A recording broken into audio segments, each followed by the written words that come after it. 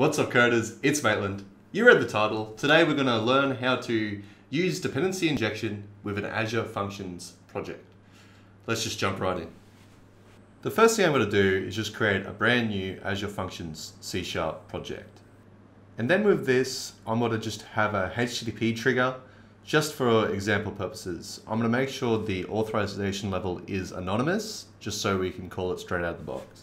Now that we've got the template created, just like every other ASP.NET Core or just a modern host builder project, we're going to create a startup class. And inside that startup class, we're going to derive from functions startup. By using the control.fullstop shortcut, we can actually ask Visual Studio to suggest NuGet packages. As you see, I chose the Microsoft.azure.functions.extension project. And then using the magical control.fullstop operation again, I can automatically implement all the required methods for function startup. And then for demonstration purposes, I'm going to create a services folder with my own frisky little service inside it, my injected service. Then from here, we're going to go back to our startup and add it as a transient service so we can actually utilize it in our dependency injection engine. And then back into the templated function class, we're going to rename that to HTTP function and convert it from a static class into a regular dependency injected class, which accepts my injected service. And then we're going to use my injected service in the run method, as you can see here.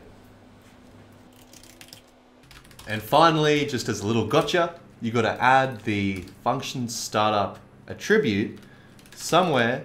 I usually like to add it in my startup class, just to let Azure know that, hey, this startup class is actually the function startup class. Now I want to have a look at the succulent fruits of my labor and actually give this project a run. Chuck it into the URL and bam.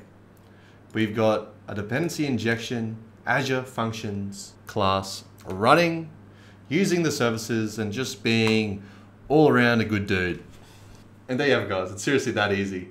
All I had to do was inherit from the function startup. I used my control full stop method to pull down the NuGet package. And then I just used the function startup attribute to make sure Azure Functions knows that this startup class is indeed the correct startup class. Thanks for watching. Make sure to like and subscribe. And if you'd like to learn more about dependency injection, C#, Azure, all the rest of that sort of shit, let me know. Comment down below what you want to learn about, and I'll see you next time. Peace.